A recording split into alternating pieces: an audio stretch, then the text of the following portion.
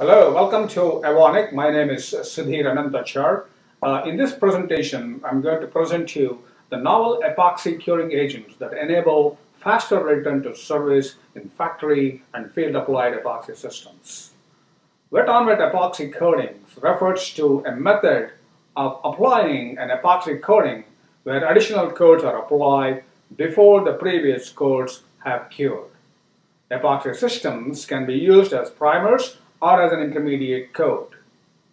The functional primer coat provides the corrosion and barrier protection to the steel and facilitates the intercoat adhesion and subsequent intermediate coat. It is essential that the epoxy primer develop its functional properties like hardness, cross-link density, glass transition temperature, and provide sufficient recoat window for the intermediate layer. The recent trends and drivers in epoxy coating market suggest that unique characteristics of the epoxy curing agents can be capitalized by significantly lowering the cure time and thus enhancing the productivity and throughput in both factory and field applied systems. In this presentation, we will demonstrate the attributes of a novel polycyclic amine technology which can provide a rapid through cure and enables wet-on-wet applications. In this presentation, we will explore the Evonik's fast cure systems. We will discuss the kinetics, which is the key for the rapid property development of the epoxy coatings. We will discuss a new tool for faster cross-linking, the new polycyclic amine development. And we also discuss a new generation of the high solids technology, polycyclic amine polyamides. And we will conclude this presentation with the key takeaways. Evonik is embarking upon the development of the new fast cure products to address the ever-changing market needs. Today's market demands faster return to service and to improve the productivity for coating various substrates. We are developing multiple technologies across various applications, including metal and concrete coatings. In the metal coatings, we are developing a new polyamine for faster productivity enhancement. We are working on other high solids polyamides. We are exploring the waterborne technologies for the rapid fast through cure systems. And we have a product line on polycarbamides for faster productivity coatings.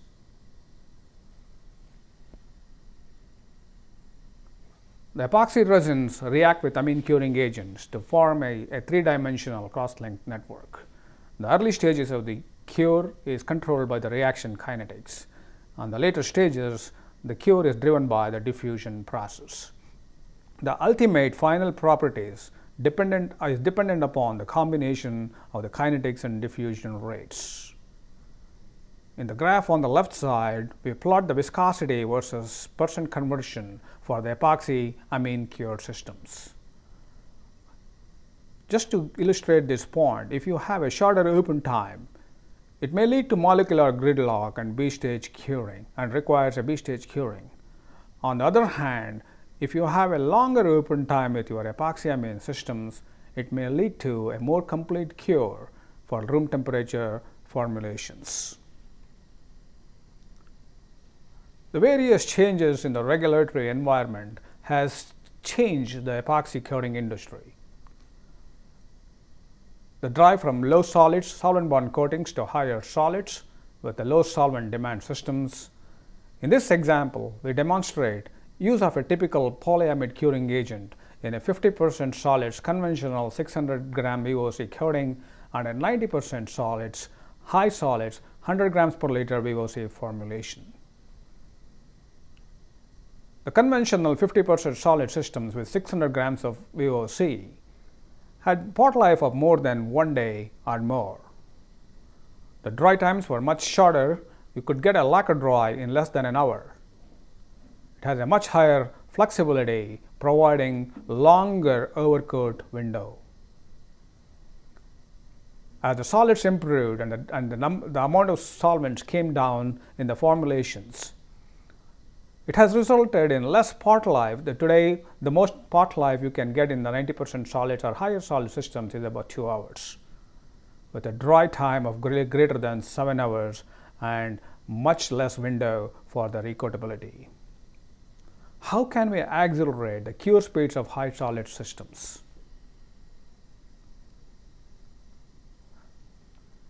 New polycyclic amine crosslinker, poly-HCA, technology is developed to address the need for the faster dry and true cure in high solid epoxy systems.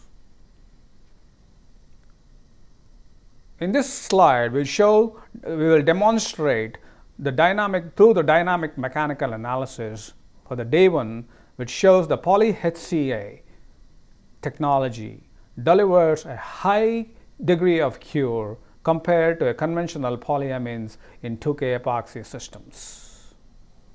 In this example, we compare the storage modulus of the poly-HCA technology with an aliphatic amine and also a cycloaliphatic amine. On the graph on the left side, we plot the storage modulus versus temperature.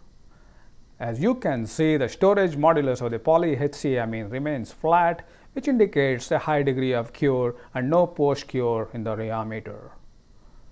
On the other hand, the aliphatic and the cycloaliphatic amines show large increase in the G' of the storage modulus with a significant post-cure in the rheometer. The storage modulus of the poly-HCA technology is the lowest, indicating the highest degree of cure after day one. On the right side of this slide, we show the molecular weight between crosslinks for the poly-HCA and compare that to aliphatic and cycloaliphatic amines. The molecular weight for the crosslink is low for the poly-HCA technology and is constant for over 7 days, indicating high levels of crosslinking. The molecular weight between the crosslink for the aliphatic and cycloaliphatics are very high after day one, indicating a lower crosslink density. Crosslinking continues to develop over a 7-day period. How can we use this technology? Polycyclic amine curing agent derivatives, we will demonstrate a practical use of new amine concept for faster productivity at ambient temperatures for factory applied coatings. In this slide, we compare the performance properties of a conventional polyamide curing agent, the Ananthachar 2652, against the poly-HCA derivative RDPA2. As you can see from this chart, the gel time of the poly-HCA derivative is about 22 minutes compared to 140 minutes for the Ananthachar 2652. The thin film set time is about 2 hours 45 minutes for the poly-HCA derivative cured amine epoxy systems, and it's about 7.5 hours for the conventional polyamide cured epoxy coating system. Poly-HCA derivative also provides enhanced Persoz hardness and also increased surety hardness as measured after day 7. We formulated the primers based on RDPA2 derivative, and we also formulated an epoxy primer based on an Ananthachar 2652, which is a conventional polyamide. The PVC of this formulation is about 34%. We applied the primer onto the steel substrates, and to demonstrate the cure, the faster through cure of the RDPA2 derivative, we stopped dropping the cotton ball on the coating surface, and we measured the amount of time that it takes to drop the cotton ball off the substrate. As you can see, the epoxy primer based on RDPA2 derivative, the cotton ball dropped off in about 15 minutes. But the cotton ball stuck to the substrate for more than an hour and a half for the conventional polyamide, which is Ananthachar 2652. This clearly demonstrates that the primer based on the RDPA2 delivers rapid cure in about and it is ready to receive the next layer of curing in about 15 minutes. In this slide, we demonstrate the curing properties of the RDPA2 based primers. We formulated a primer and applied on the surface and let it cure for 15 minutes. The primer was spray applied using a conventional spray gun at 3 mL wet film thickness. We let the primer cure for about 15 minutes, and at the end of the 15 minutes, the top coat was spray applied using conventional spray gun at 4 mL wet film thickness. The polycarbonate top coat was dry to touch after 25 minutes. The entire application was complete in about 40 minutes time. The RDPA2 based primers also provide very good corrosion protection. We formulated high solids epoxy primer containing an anti-corrosive pigment, the zinc phosphate, and we spray applied the primers onto steel substrates at 2 mL dry film thickness, and we conducted the salt spray test for 1000 hours. As you can see from this slide, the RDPA2 based primer and Ancamate 2652 primer, which is based on the conventional polyamide technology, had similar corrosion performance. Evonik is interested in bringing this fast cure aspect to these new polycyclic amine derivatives into various markets that have such requirements, which includes exterior application and also factory applied systems. In the factory applied systems, this technology enables wet-on-wet systems. That means it provides a faster and rapid true cure, which enables additional layers that can be sprayed upon onto the substrate. In summary, the polycyclic amine derivatives described in this presentation meets an industry driver for productivity and by providing faster cure. The new polycyclic amine technology is 2 to 3 times faster than the conventional polyamides. The new polycyclic amine technology enables faster through cure, providing rapid property development without sacrificing the corrosion protection.